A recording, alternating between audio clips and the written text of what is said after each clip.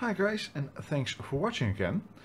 Recently I bought this Neopixel board.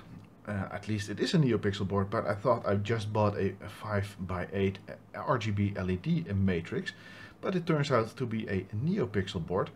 And I was actually quite amazed that it was a Neopixel board. I just didn't look very good when I bought it. And I bought it at a Dutch shop, online shop, instead of eBay for a change.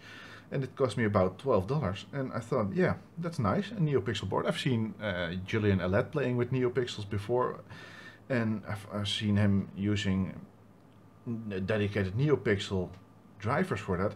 So I needed to drive this, and I was looking at the board, and I was looking, where is the control IC? Is there some sort of IC on this? But there's not. There's only one power regulator over here, and between the LEDs are some capacitors, but that's it, and a switch, but no control circuitry whatsoever.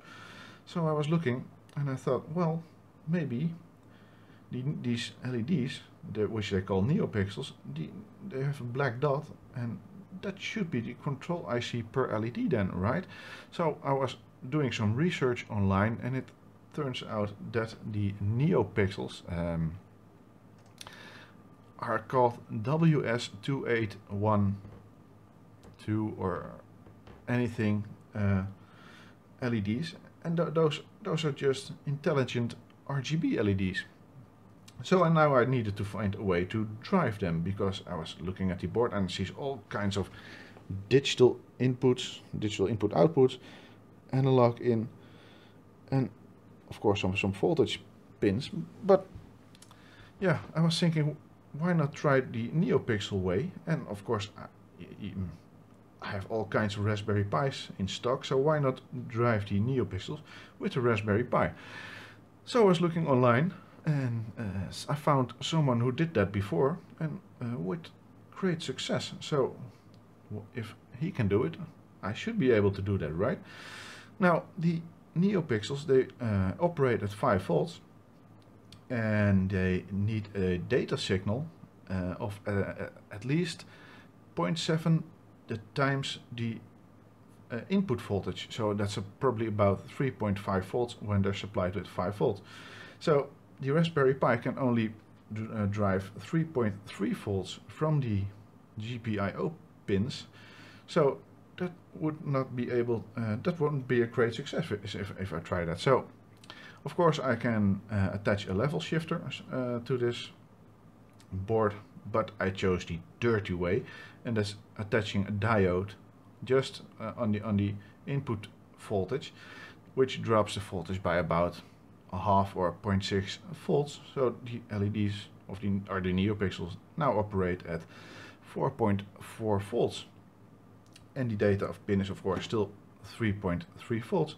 So that's done, and of course this diode probably will get very hot when all the LEDs are lit white, but I don't care.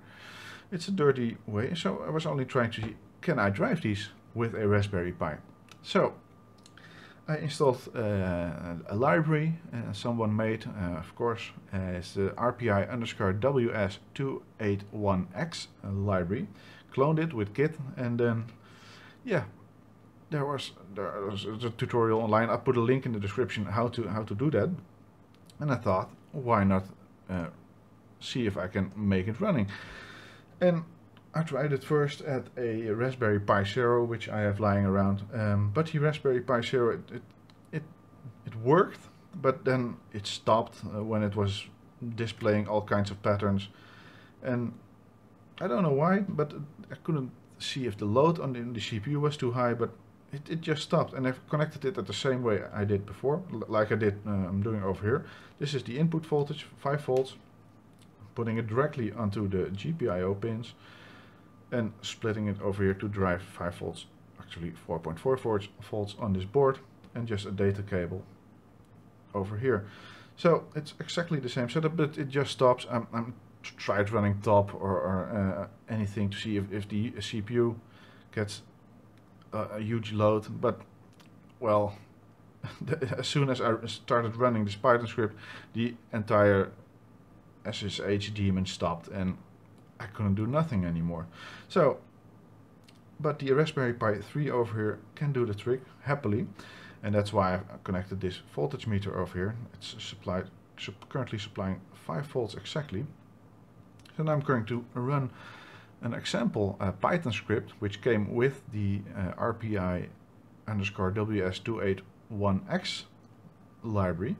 So in this example script is called the strand test. I do not exactly know what it's meant by strand test. In Dutch, strand is the beach, so that's probably not it.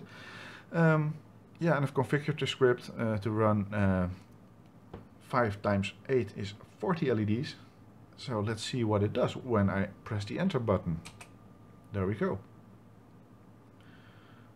This looks kind of boring, just trying all the different colors, but then it's getting very happy. Look at that.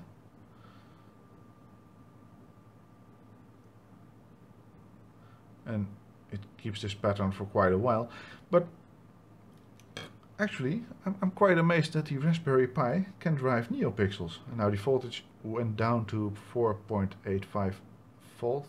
Not a huge drop in my opinion, but yeah, I'm going to be doing a lot more now with these Neopixels. Now I know how to drive them. I'm going to put a link in the description on how to set up this yourself. And of course you can use the level shifter IC to drive them, or you can use the dirty diode over here like I did. And yes, it's getting warm, not hot but warm, and so that's okay. So yeah, I'm going to probably be putting up some more videos about Neopixels from now on. I'm going to order all kinds of Neopixels, see if I can create my own Philips Hue light system with it. I'm not quite sure what I'm going to do with it, but I like it very much so far. So thanks for watching.